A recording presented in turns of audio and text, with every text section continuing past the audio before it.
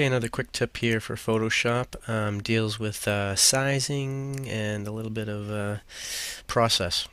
Had a customer call me up the other day, asked me if I had any experience with passport photos. I said no, but I don't see it's like that big a deal to grab a picture and stick it on a passport. Well, he straightened me out. Actually, there's some fairly specific sizing situations and lighting and whatnot, so I told him it would still be alright. We could take care of it, no problem. So what I did was had him come down. I set up for an isolated white back shot. For the process, for the sake of demonstration here, I'm going to use this picture of my son. The first thing I did is once I got into Photoshop, the first thing I did was, because this is in metric, all of the measurements here are in metric, I came up to File, Photoshop Preferences, down to Units and Rulers, and changed the ruler to millimeters. I usually have it in inches, and clicked OK. The next thing, the actual physical size of the image that he needs to submit to the passport place is between 3545 or 3850. So what I did was I went ahead and File, New, created a new document, changed this over to millimeters, and went with the larger size of 38 by 50. Click OK there, and we'll stick that aside for a moment. And the next thing I knew is that I would be printing it on a 4x6 sheet of paper. So I came up here, File, New again, change this back to English, and go width of 6 and height of 4, 300 for the resolution again, and stick this out of the way again.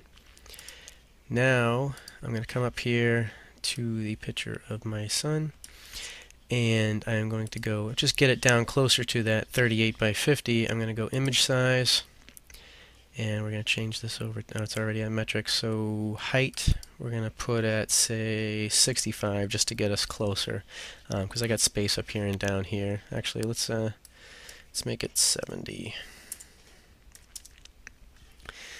and click OK. Now I am going to take and drag this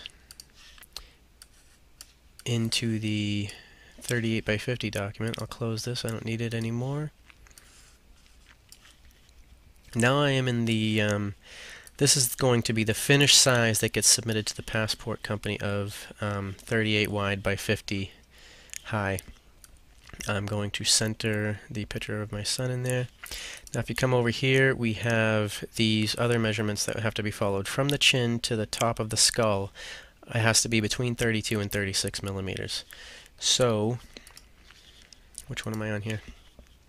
I'm going to drag out a guide here down to about the 5 millimeter mark, and let's add 32 onto 5 is going to give me 37, between 37 and 41. So I'm going to bring this down to 40 right there, so that will give me a 35, which falls in between the 32 and 36, obviously. Now what I do is Command T to bring up Free Transform. I'm shifting this layer right here that's on top of the white, and I am going to Shift Drag on the corner, give me a ballpark on the top of the head, top of the skull rather, being right about there, and then I'm going to Shift Drag on the chin to get it just at or maybe slightly above that guide I have there, and then I'll have to come back up here to bring the top of the head back down a little bit more as well. And that is it. So now I have 35 millimeters from here to here. I'm going to click Enter to confirm that transformation.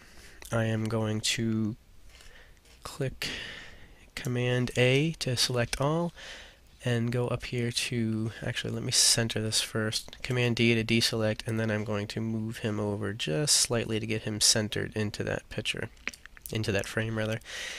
Command A again, image, crop, and that gets rid of all the fluff that was outside the image that I was moving around with him.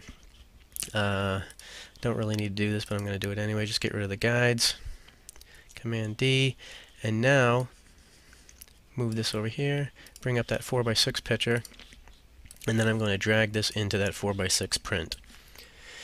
Now, technically speaking, that would be enough, because now when I take this and print it on a 4x6 print, these measurements are going to be exactly what we want them to be to fall into that the requirements of that document. The document also asks that you have 2 images submitted.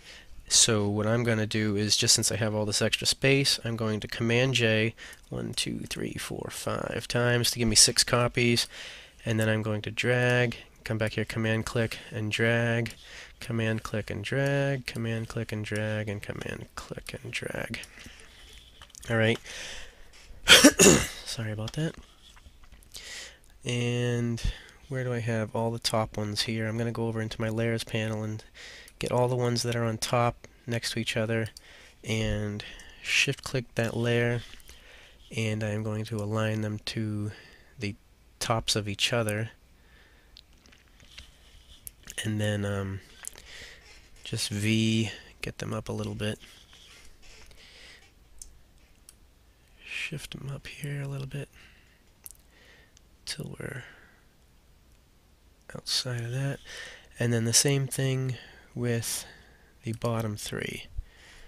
Shift click on these and align the bottom, and then I will shift drag them up closer to that. And that's pretty much it. I can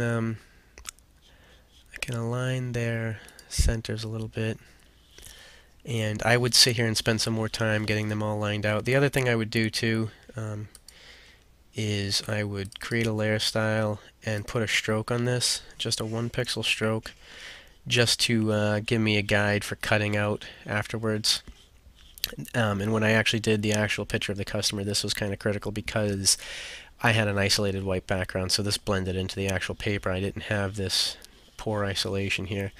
And I also had I had them all lined up, touching edges, and it made it for a quick cut.